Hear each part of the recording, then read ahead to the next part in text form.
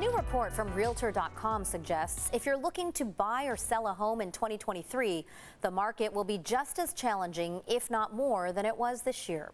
CBS 8's Shannon Handy breaks down their projections and the changes you need to get ready for.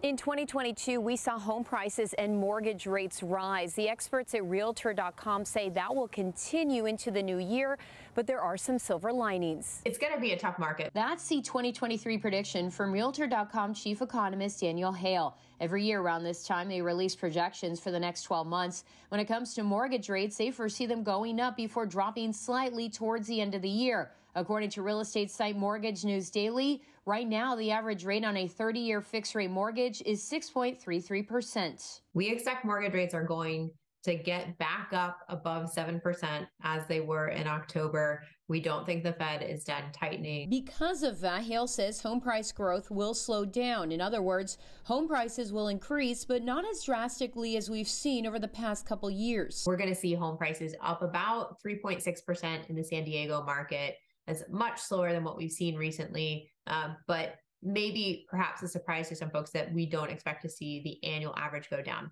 That doesn't mean we might not see some year-over-year declines in the second half of the year, but on the whole, prices are still going to be higher in 2023 compared to 2022. So while it may be more expensive to purchase and or finance a home, Hale says one of the benefits is it will create less competition for buyers since fewer will be able to compete. That means not as much pressure to act and possibly more negotiating power. That's going to mean more homes available for sale, and they'll probably sit a little bit longer on the market, giving you more time to make a decision. Other 2023 predictions include nationwide home sales will decline 14.1% year over year to 4.53 million, the lowest level since 2012.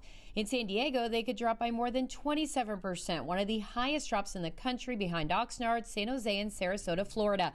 Hale says there's no market crash on the horizon. Her advice for buyers? It's more important than ever as a potential buyer to be focused on affordability and making sure that you don't get in over your head because home prices are high and mortgage rates are high, and it can be very tempting to do that to get the home that you want. Another 2023 prediction, people will still need to rent, meaning rent prices will also continue to rise. But Hale says predicted income growth, as well as focus on new construction both here and nationwide, will eventually balance that out.